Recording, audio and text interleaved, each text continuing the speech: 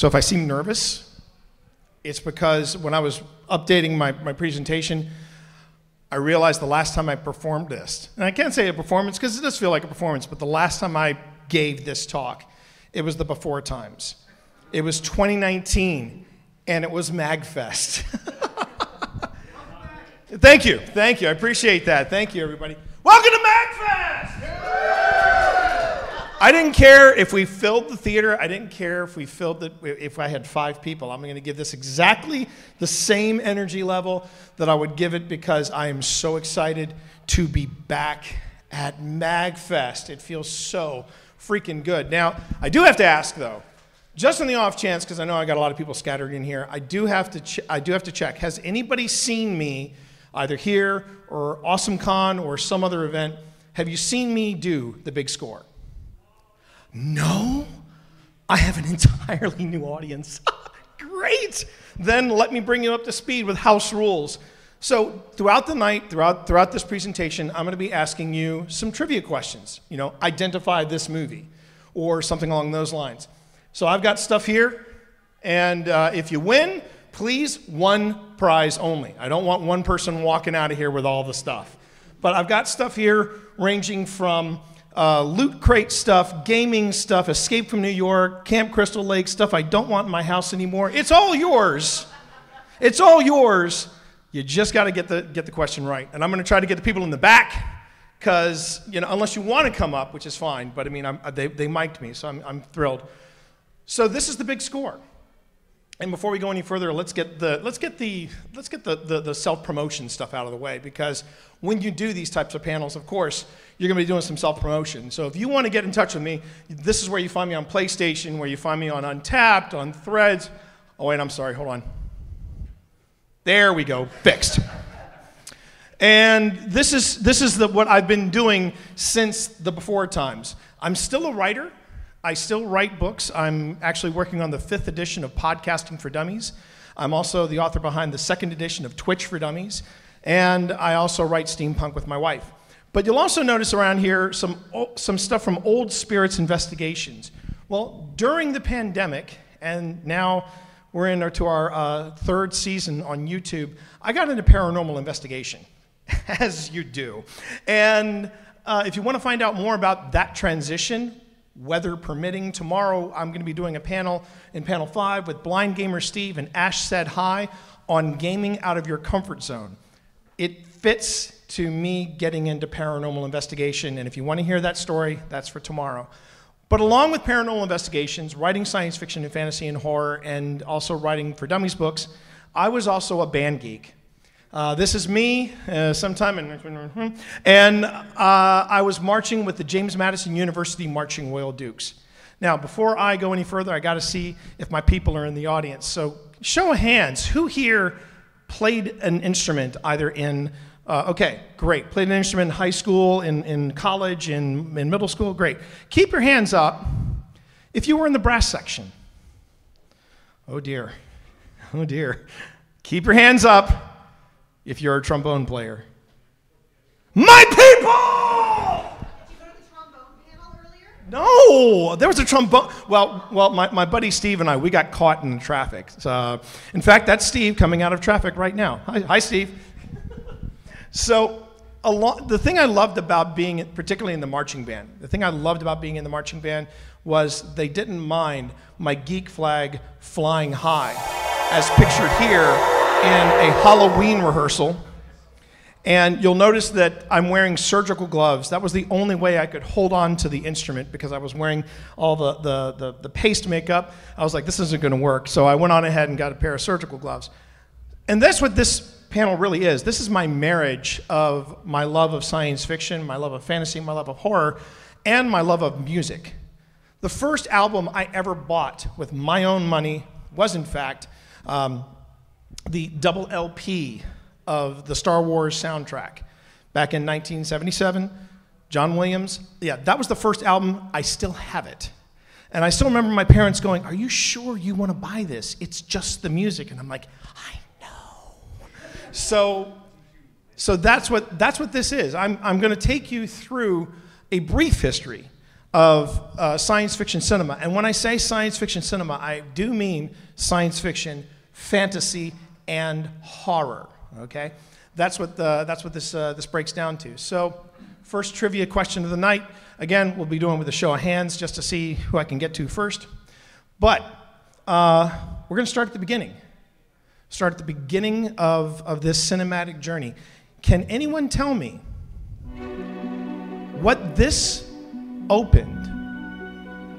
Science fiction, fantasy, horror, and this opened for one of the biggest movies of that age. I saw a hand go up back here. Do you have a guess? Well, no, it's not Swan Lake. That is the music. But can anyone name the movie? It is not Fantasia. It is, in fact, Dracula, 1931. And this was how music was handled in cinema. Now, before this, during the Silent Age, you could go to 4 different theaters, see the same film, it would have 4 different soundtracks because each musician did something different, or each music ensemble did something different. Well, when sound was introduced into cinema, that was when somebody said, hey, we've got to get on top of this. We got to make sure that we're calling the shots and we're doing exactly what it is we want to do. And so that was why you heard Scheherazade at the beginning of The Mummy. That's why you heard this, you heard Swan Lake in front of Dracula, because it was advertised on its opening day of Valentine's Day as a love story for the ages. Okay, doesn't age too well, but okay. Yeah. So this was the 1930s, and just give me a second here. I want to check something before I go any further. Okay. So, music around this time, when they started to do original scores, were not necessarily what I would call memorable scores for science fiction. So here we go. Again, hands up if anybody can name. You'll get a hint, but if anybody can name what this movie is.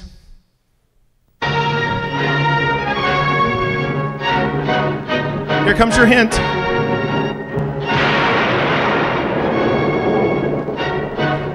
In the back, shout it out. Nope. This is, in fact, the opening fanfare for Flash Gordon Conquers the Universe, 1940. This is done by Frank Skinner and Clifford Vaughn. I want to make sure this is clear, though. It's Skinner and Vaughn, not Queen. This is not the soundtrack from Queen. But here's the thing to know about this music. A lot of this music was built to be, and I hate to use this word when it comes to music, it was disposable. And it was unforgettable. And that was the fare of science fiction around the 40s. Because you had movies like The Shadow of the Bat with Bela Lugosi. Shocker that.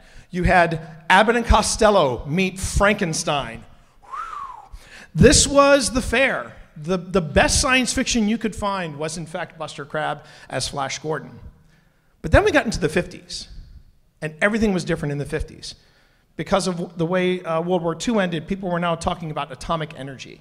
People were talking about sending satellites to orbit the Earth. And then, wait a minute, you want us to go where? The moon? Are you serious? Of course, this opened up a lot of doors for science fiction cinema. And it demanded its own sound. Oh, wow. Straight out of the bat. What? No, it's not. It is not Forbidden Planet. Yes. No, it is not Star Trek. You're off by about 10 years. It was really good. I give it 3. I give it 3. You might have just missed it. But it is The Day the Earth Stood Still, 1951. The score is by Bernard Herrmann. We're going to come back to Bernard a little later. But here's the thing about that sound. No one had ever heard anything like that before in 51. In fact, one thing in particular was that instrument that went, the theremin, right, the theremin. And the way that this ties back to my ghost hunting, if you've seen any paranormal investigations, you know that we use something called a REM pod. The same principles on a REM pod are with a theremin. The only difference is that when something breaks the electromagnetic field created by the REM pod, it sends out an alert. With a theremin, you can break the field and actually sustain the note, and then you can raise your hand up and down and create different notes. This was the signature sound of science fiction. But a few years later, that would actually change. I'm going to let this play for a bit.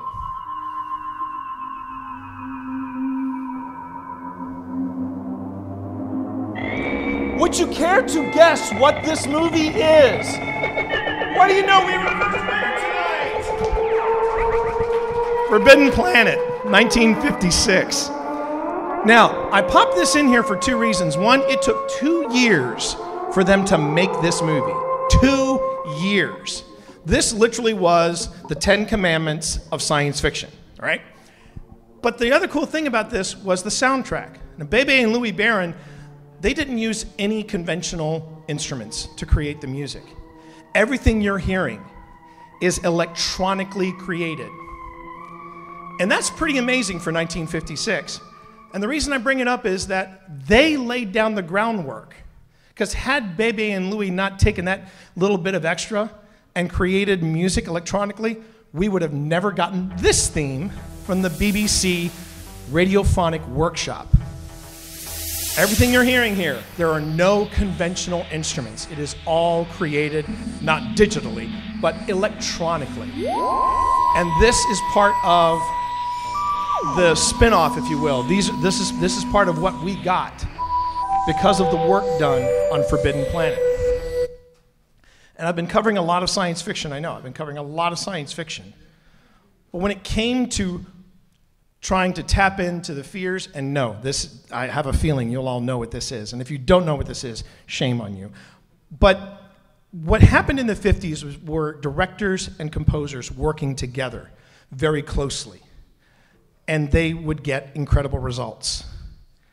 And this is the fruits of one of those relationships. You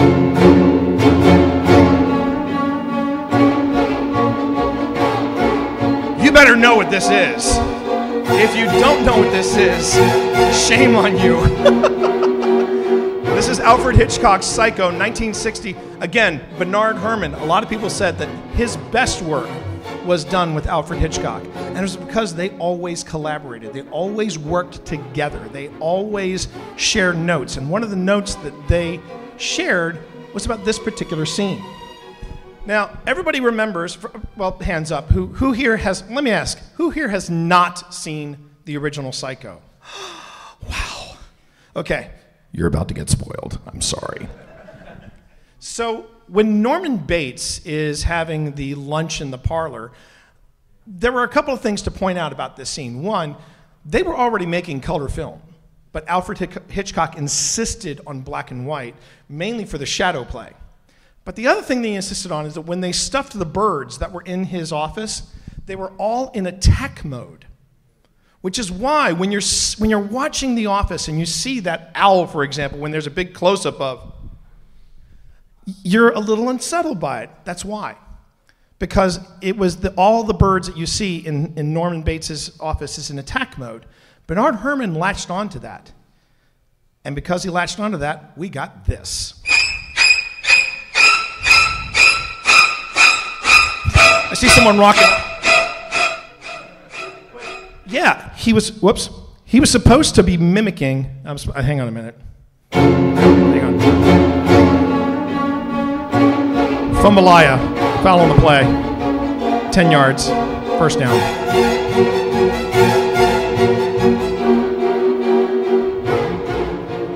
Are we all caught up? There we go. Now we're caught up. Now we're caught up. So the idea was that when you heard that sound, it was supposed to be mimicking birds attacking. And when you think about how iconic that particular riff is, how many times you yourself may have said to somebody, I had a terrible, how bad of a day did you have at work today? And that was the work of Bernard Herrmann. And it was these type of collaborations, directors and composers working together to create art, that the real magic happened. And there was one particular composer that wanted to make that magic happen again. He had a really good film experience with this one director, and then he said, can we work together? Can we work together? Can we work together? And I'm going to actually play for you some of the score from that relationship, from one of the most important science fiction movies of the time. I'm going to have to let this play for a bit.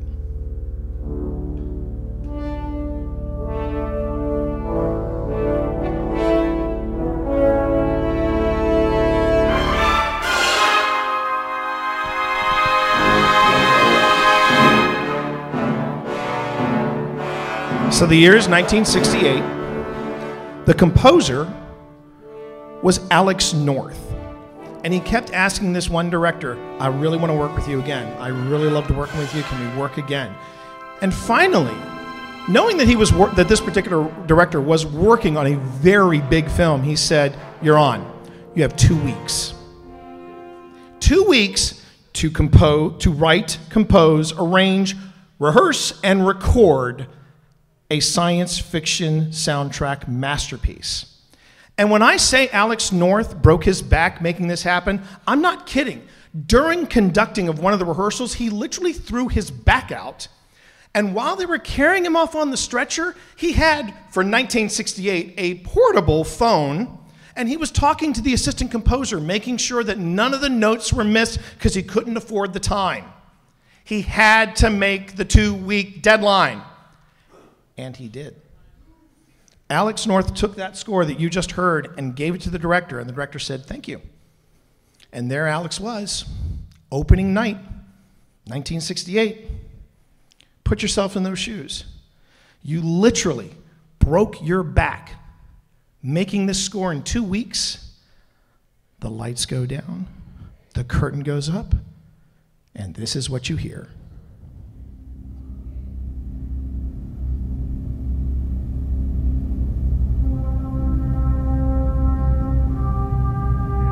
That's a softball right there, but this is the story behind it.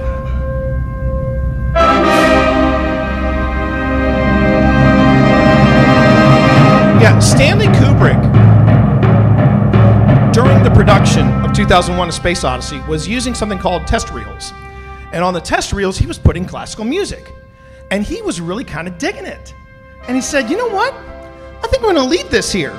He told everybody but one person, Alex North.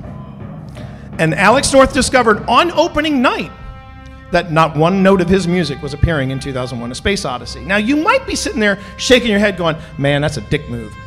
Consider the source. During the filming of the movie Dr. Strangelove, George C. Scott was hired to do comedy, something that he didn't have a lot of experience doing. So Stanley said, I got a great idea. Here's what we're going to do. You're going to do some rehearsal stuff, and it's going to be over the top, completely ridiculous. Don't worry about a thing. It's just to loosen you and everybody else up. Well, Scott, being a classically trained actor, said, that sounds like a great idea. So when he got on the set, he went for broke. He did stuff he would never do. Kubrick was filming the whole time. Not one scene that George C. Scott rehearsed and then performed made it to the final cut. It was all rehearsal stuff. When did George C. Scott find out about this? Opening night. But you can't mention Kubrick and not talk about Shelley Duvall. Now, everybody remembers this scene from The Shining, for those of you who've seen it. This is the scene with the bat where she's swinging the bat at Jack Nicholson. You might notice that on some swings, she is cutting the air, and there are some swings where she's doing it like this. That's because she was probably on her 115th take. Because after 128 takes, he was happy. Now, you might think, wow, that's intense. One more thing you got to know about The Shining, it was filmed chronologically.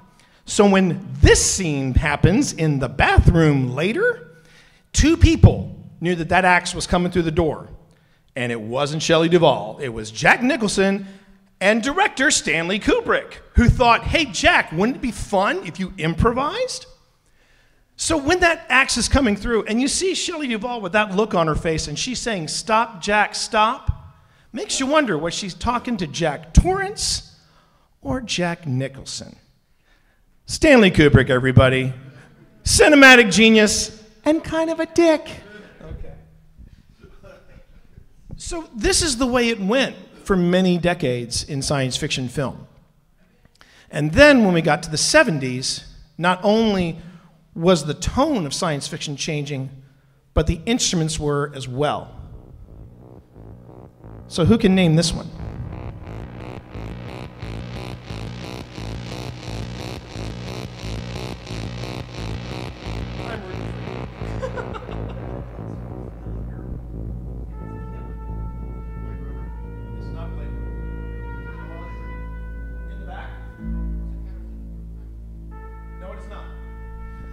This is the soundtrack to Logan's Run, or as I like to call it, the film about Twitch streamers when they freak out when they hit 30. Logan's Run was a big film of its day. It was epic. And they got Jerry Goldsmith to score it. Now, Jerry Goldsmith is no Crouching Violet, I think that, Shrinking Violet. Thank you. That was close. Shrinking Violet. That's why writers have editors. They get the right words in. He was no Shrinking Violet to sci-fi. He did the score to Planet of the Apes. He did the original score to the original Alien, and he also did the score to one of my favorite Star Trek films of all time, Star Trek: First Contact. But what was really key about this was the Moog synthesizer that you heard at the very beginning. This was brand new, cutting-edge technology. No one had ever heard anything like that. And it was Goldsmith that took the epic sound of orchestra and mixed it with the Moog synthesizer to create this sound. And in '76, we were all convinced this is the sound of sci-fi. That lasted for a whopping year. Because in '77, everything changed.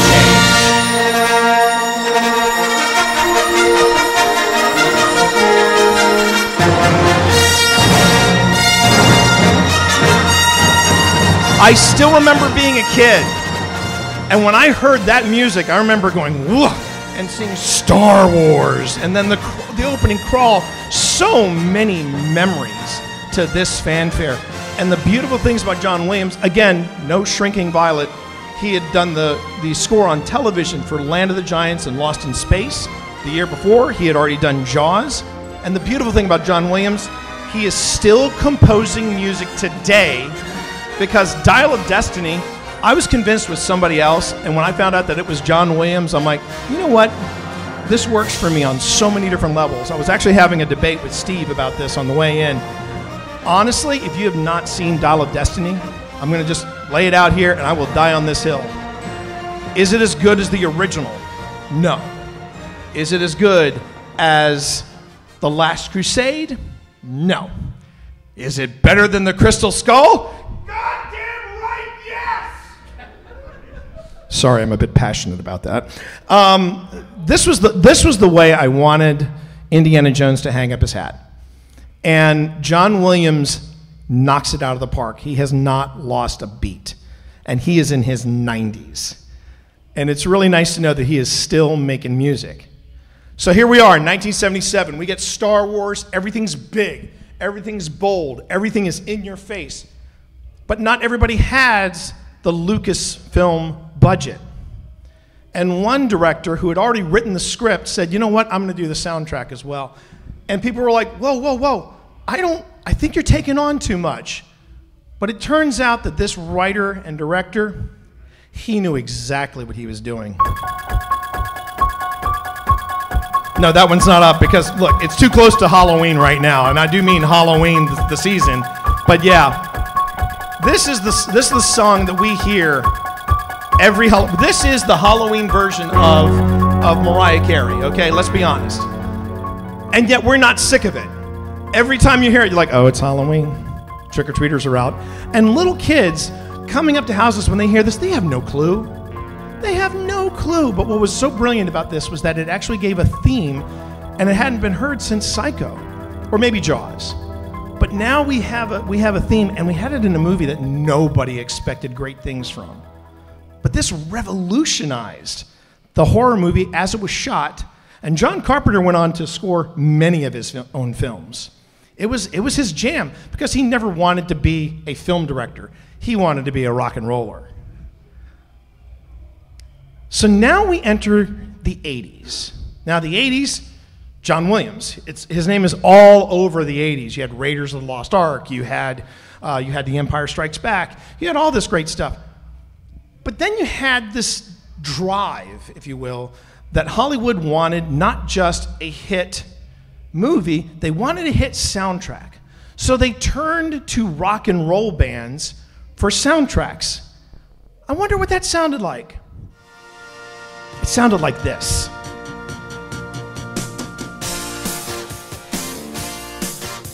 And if you guess this movie right, I'm giving you 2 prizes.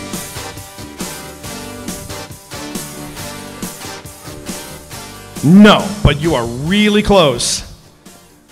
This is Lady Hawk, 1985, and no, you're not seeing things. This was written by the Alan Parsons Project because people thought that was a good idea. The Alan Parsons Project, creating an epic fantasy soundtrack. Hey, what's Toto doing right now? How about we get them to score this film called Dune? And we got some really painful music out of this time. Some really painful music. And finally, we had to just throw our hands up in the air and say, you know what? Rock and roll bands have no business writing music for film. Here we are, born to be kings. We're the princes of the universe. Now I know what you're thinking. Hold that thought. You gotta wait for the drums. You're probably sitting there thinking, wait a second, T, wait a second. Didn't Queen also score Flash Gordon earlier in the 80s? Yes, they did. Banging soundtrack, crappy movie. But now we look at him and go, oh, it's Rocky Horror, cool, okay. But no, the reason I bring up Highlander as one of these key things about scoring films is that this music was so good, they kept it when they took Highlander off of the big screen and put it on the small screen. Does anybody remember this show? The first season, little dicey here and there, but man, what a good show. And every time, they said, you know what? We need to have our audience cry. Somebody drop in Who Wants to Live Forever. Thank you. Moving on. But that was how good this soundtrack is. And not only that, it was also considered one of Queen's best albums. If you didn't know, it's the one called A Kind of Magic, and still one of my favorite albums from Queen. So we still had that big sound, even with rock and roll. Even with rock and roll, we had the big sound. And that was the way it was for science fiction, fantasy, and horror. It was always a big sound, or it was always that something very simple. But one composer, when he was commissioned to create a soundtrack for an epic sci-fi, action-adventure extravaganza, he chose an entirely different course. Who can name this movie?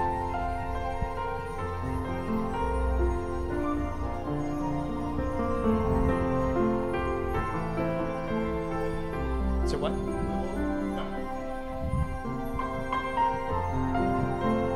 When you find out what this movie is, you're going to be like, oh yeah. Watch. This was one of my favorite movies of the 90s. It flopped, and then suddenly everybody got caught up and said, oh yeah, The Rocketeer, I love that movie. How could you not? You had Bill Campbell, you had Jennifer Connelly, all grown up since Labyrinth. And then you had Timothy Dalton chewing the scenery as Neville Sinclair. And James Horner said, you know what? I want to capture what this film is all about. That wide-eyed wonder. And I loved this movie. And it was nice to see it have sort of a renaissance when it was out in rental. And this particular soundtrack remains one of my favorites of all time. So now we're covering all kinds of bases. But then in the early 2000s, we had a studio that said, we need to shake things up. We need to go back to the 80s. We need to make rock and roll cooler than what it is, right? So where did they turn? They turned to video games, and they turned to this untried composer, and they said, what do you think? He said, you want me to score what? Okay.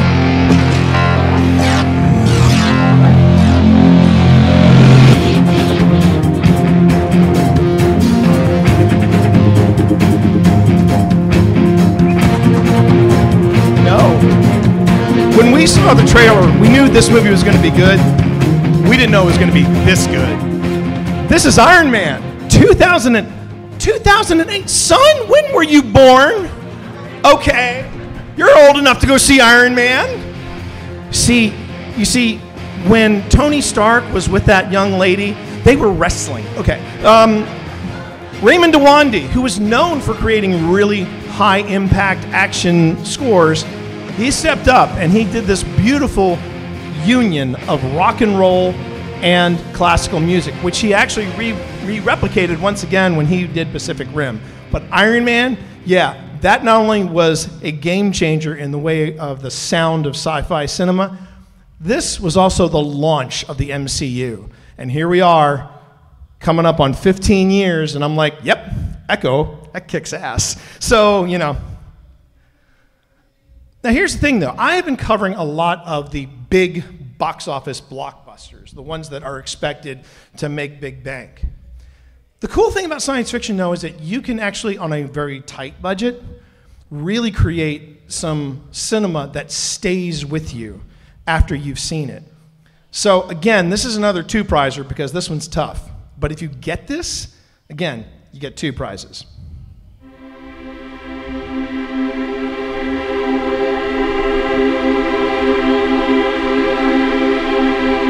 I'm rooting for you. I am. I'm rooting for you.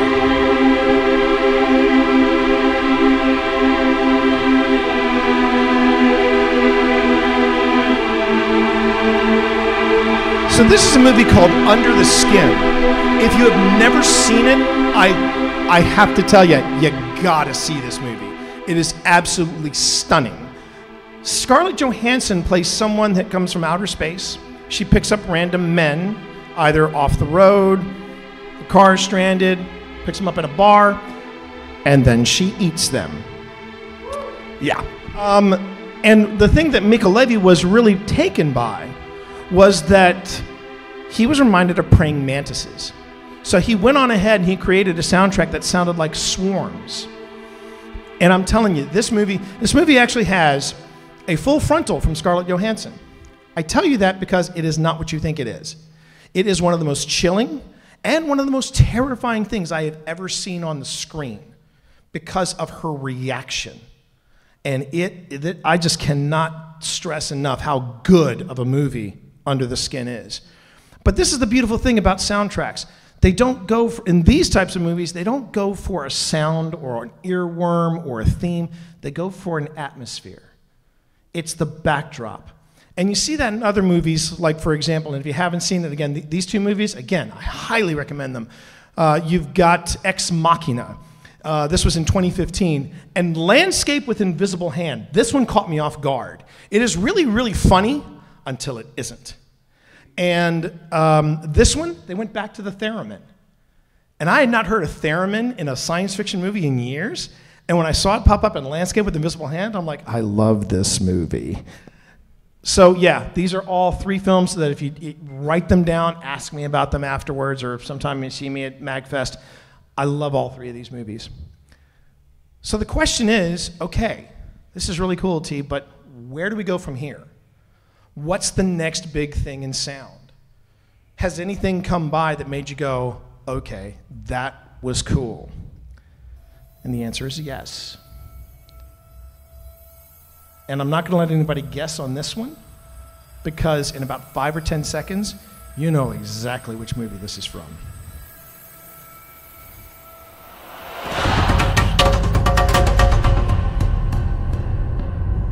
This was the movie that I left Lockdown for. And I cannot wait until the second part comes out.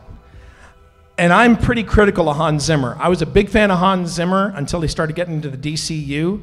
and it just sounded like it was one note being sustained forever and a day, and I couldn't get over it. But then I heard this soundtrack, and between the chanting of the Bene Gesserit and the mouth music of the Sardaukar and the drums of Arkeen, I was like, okay, Hans, we cool, we're good, my friend, we're good. Now, something else you should know about this talk. I have been giving this talk for a long time. And it was 2019 was the last time I gave this talk, which has given me time to ask myself, so why do I give this talk? What's the point of me talking about everything we've seen here? And I think the best thing to do is to jump to a clip from this classic. This is Aliens, the sequel to Alien, 1986. James Horner did the soundtrack for it. So I want to go on ahead, I want to jump near the end. And for those of you who haven't seen Aliens, you're going to be slightly spoiled in this scene. But this is near the end. Ripley is on the platform with Newt. And I'm just going to let the scene do the talking. Here you go.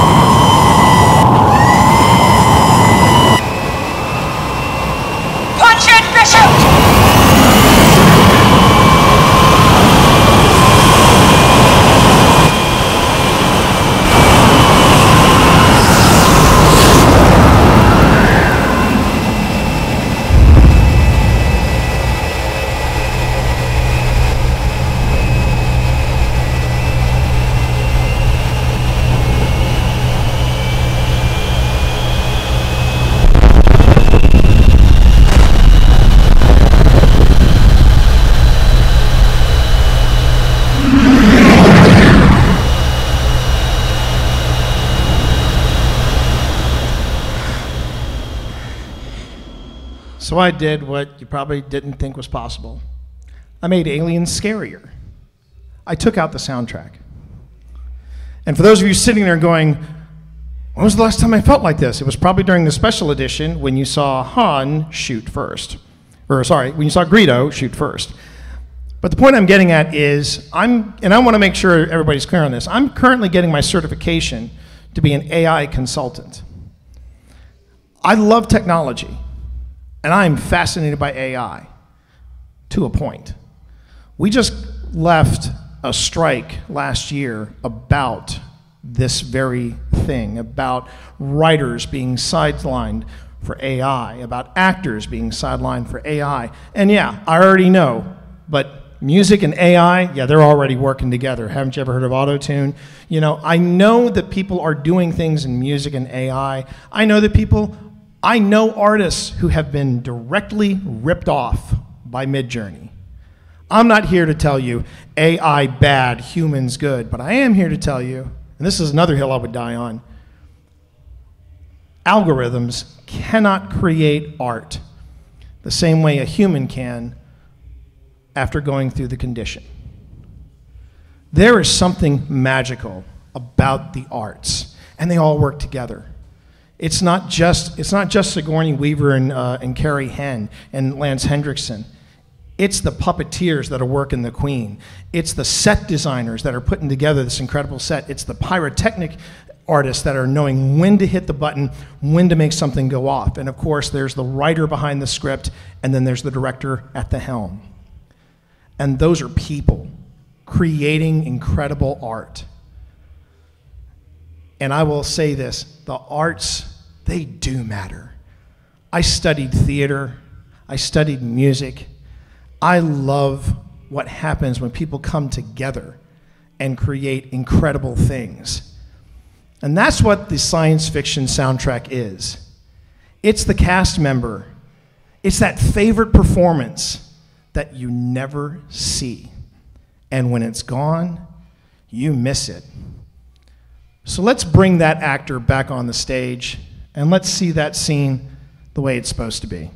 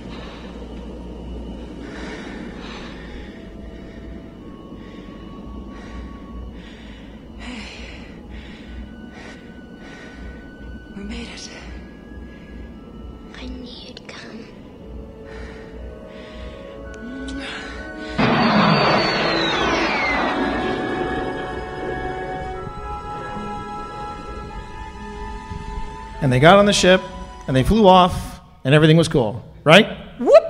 Uh-oh, uh-oh. So the piece that you just heard is called Bishop's Countdown. This is the last trivia question of the night. And this one, I'm going to give at least 3 different guesses. The one closest, I'm going to say about 5. If you get within 5 movie trailers of this, you're golden.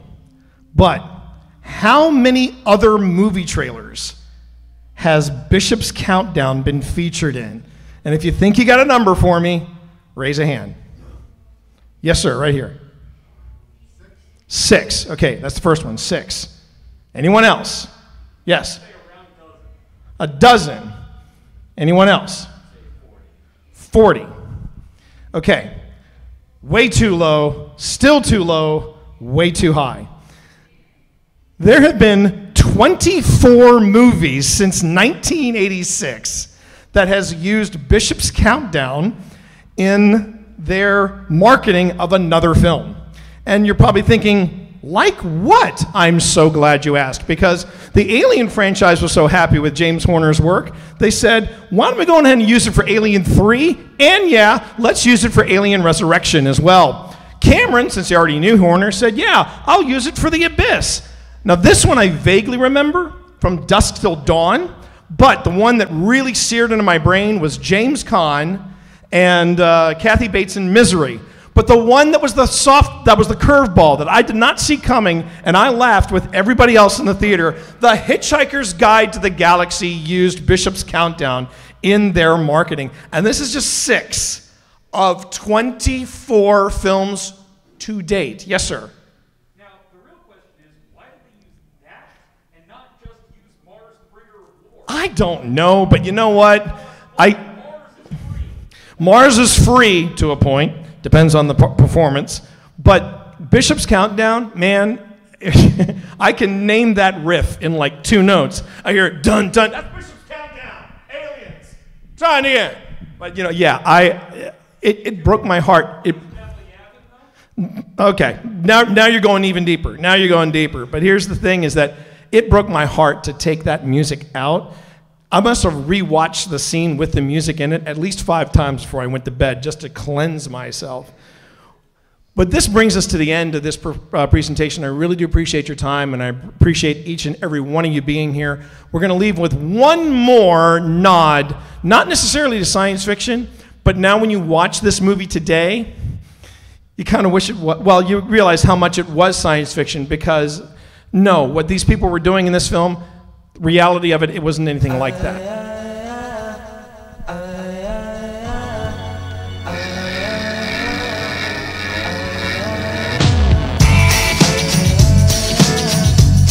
If I did a rewatch of this, if hacking really was as cool as Johnny Lee Miller and Angelina Jolie made it look, I would have been a computer science major.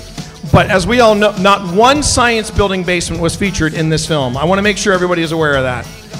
But yeah, thank you very much for being here tonight. Again, if you want to catch up with me, if you want to find out what I'm doing with my writing or with the paranormal investigation, you can get connected over here.